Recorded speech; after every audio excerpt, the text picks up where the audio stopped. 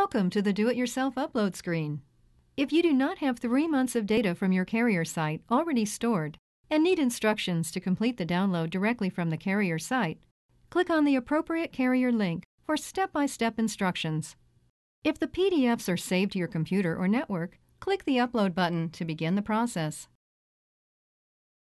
Once clicked, it will produce a pop-up window to browse your PC or network for the carrier PDF files you wish to upload. The upload routine handles one PDF file at a time and doesn't require the data to be loaded in any particular date order. The file upload routine will confirm it has received a readable PDF file and will identify the month and total charges.